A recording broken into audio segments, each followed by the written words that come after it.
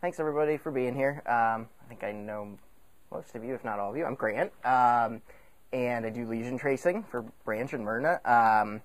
And I'm passing around a printout of this, and we're going to make the outline available online to download, so you don't need to write down all the stuff that's on there. And I should also kind of start with a disclaimer about this whole endeavor, which is, well, the actual tracing can be tedious. Hopefully this lecture won't be too tedious, but just kind of a heads up that this work can kind of get a little boring sometimes, but there's interesting things to be learned in doing it. And the other thing is that individual labs can differ quite a bit on how they actually go about doing this. So reasonable neurologists will differ, and if there are things that you have any questions about it, I'm kind of planning to be very informal. If you have any questions, feel free to stop and ask, but don't be surprised if the answer is because Branch said so, or because that's, how our lab does it, and you got to make some decisions at some point, and so that's what we decided. So, to start off, I just figured, I'll show you the actual program that we use, and to get it, you can do a simple Google search for MRIcron, and then you just go to the installation page. The internet may or may not work for me here, so if it doesn't, don't worry about it. I mean, it's really pretty straightforward. You go to the installation page, you download the zip file, double-click it, kind of like you would install any other program. And it looks like the internet's not cooperating with me. So you download it, and it should bring up something like this. Blow it up so I can see it bigger. So before you can actually, draw anything, you need to open an image. So like in most programs, you do that under File. You can go to Open and actually open an image file if you have it. The other thing you can do from here is Open Template. And under here, the ch2 is that .nii.gz is the extension that tells you that it's a zipped image file. So nifty. So the ch2 is colon 27 from the Montreal Neurological Institute. This is a template. They looked at, I don't know how many, a lot of people, and this guy, Colin, has the most average brain out of all of these people, and then they did a whole bunch of scans, 27 of them, and then averaged those together to make this, the most average-looking brain that you can find. And we use this this template as a standard space. Everybody has lots of different shapes and sizes of brains. So in order to compare, in a common space, we get it, kind of mush it around to the most average space that we can find. So anyway, so you can find that over here at File, Open, and Open Templates. There's also a Broadman map, which is okay for some uses. It has problems. It comes with this disclaimer: use at your own risk. It's not as precise as you might want for a lot of purposes. Another useful template is this AAL Atlas, which color codes things by their anatomical gyri, as opposed to the Broadman areas are supposed to be based on sort of cellular structure, but they kind of just guessed for the most part. So what's kind of cool about this is that if you're wondering what these regions actually are, you can sort of click in a region. Up here you have crosshairs. You can turn these on and off.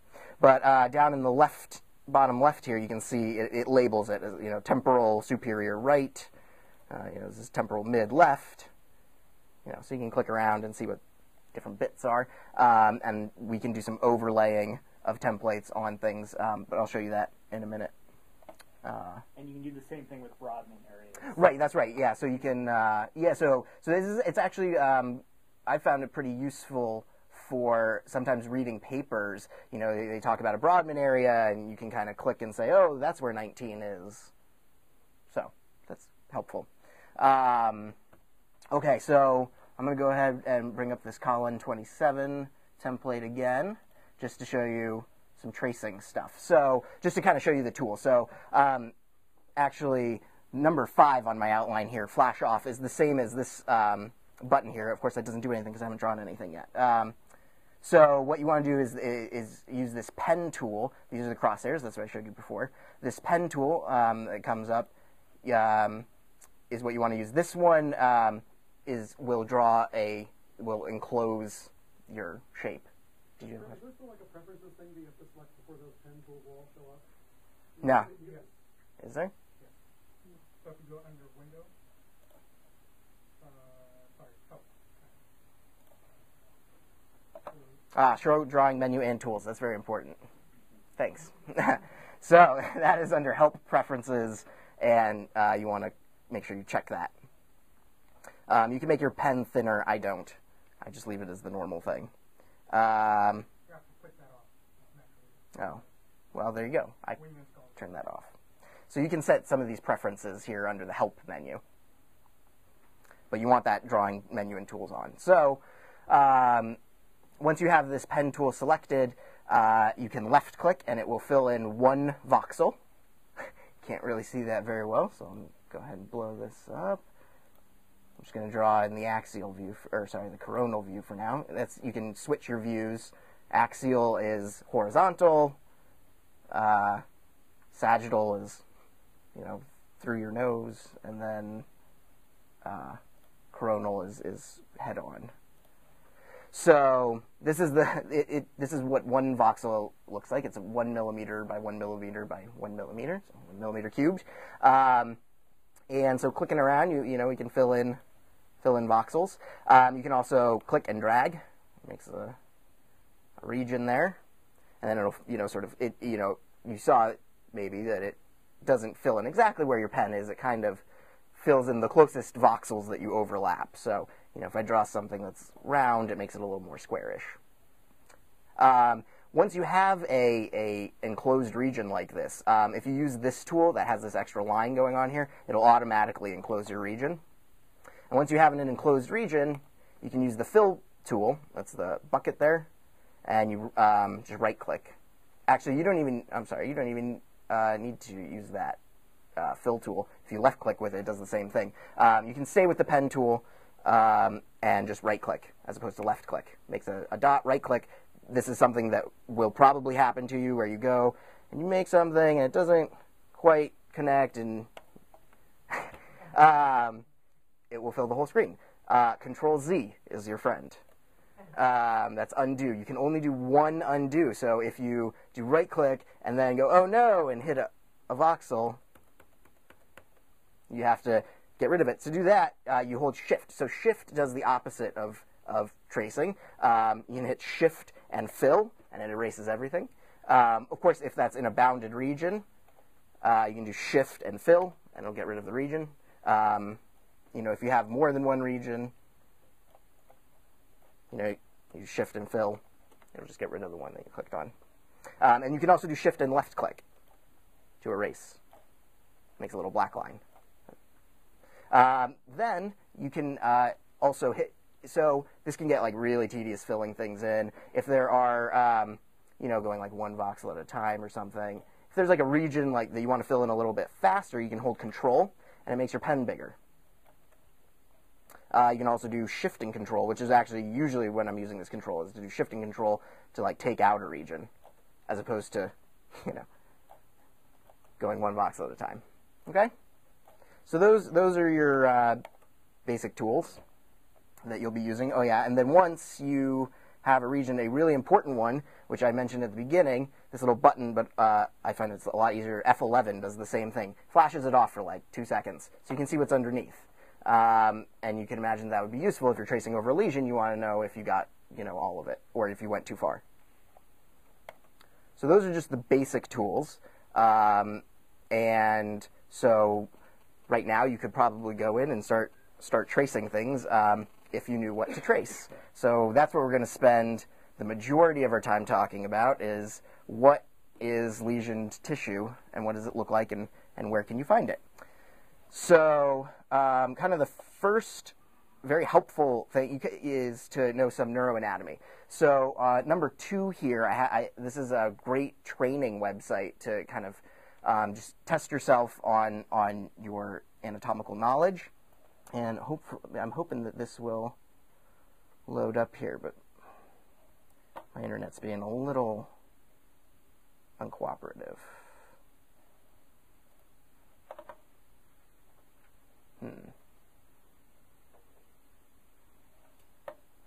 Well, in any case, if you go to this website that's listed here, I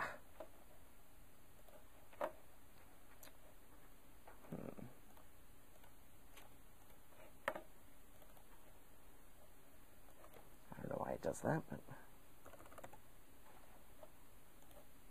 okay. Now it's working with us. Okay, so you go here, you go to click for Atlas, and then you can see you can train yourselves on these slices. So horizontal forebrain, axial is the same thing. You probably want to do it with the skull. You can see over here that the skull has been stripped. But all the things we look at have skull on them. So it'll bring up a bunch of slices through the brain. Pick one that looks interesting or do them all. So it brings up an image. So this is a random slice through the brain, and what you can do is you can show all outlines down here, and it outlines the important structures, which is great. And then you can also label them.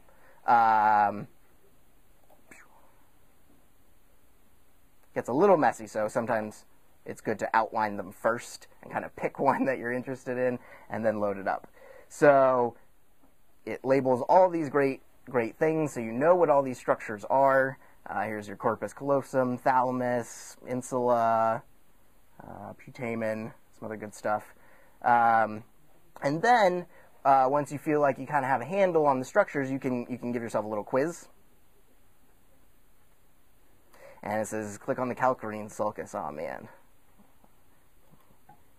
Click and guess. It says, no, you're wrong. And you can show the answer.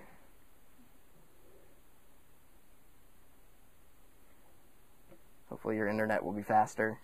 I was close. I was in the right hemisphere. Right quadrant. Yeah. So you can just kind of click there, and it goes, oh, you got it right, putamen, I should get this. Yeah, all right. So you do this a lot, and you can learn your neuroanatomy. Okay. Back to Colin. So now that we are here, there are some anatomical landmarks are more useful than others when you're doing tracing. The calcarine fissure is apparently not one of them. So I listed them here. Dura mater, that is, so your brain actually kind of floats in a bag filled with fluid. It's a very tough bag. In fact, dura mater means tough mother in Latin, and it actually feels like a tarp, like the blue tarp material. It's very tough, and so your brain is wrapped in this stuff. The brain goes really right out to it. Let me bring up a. It's a little bit tough to see in some of these other views, but you can see it pretty clearly in the axial. So can you see this little rim around the brain here, kind of where it dips in? You can see that there's a rim here. I'll turn my pen tool off. You can see it here, a little bit up here. So the point of that is you don't want to draw on top of that because there's no neurons there. It's just some tough material that protects your brain. And so you don't want to say that there's a lesion there because there's no neurons. So that's really your outer boundary. So you want to be careful, when you're tracing. You'll see the dura is much more obvious on folks who have, atrophy, where the brain doesn't quite go all the way up to it. It's a lot tougher to tell, where the cortex ends and where the dura starts on Colin here.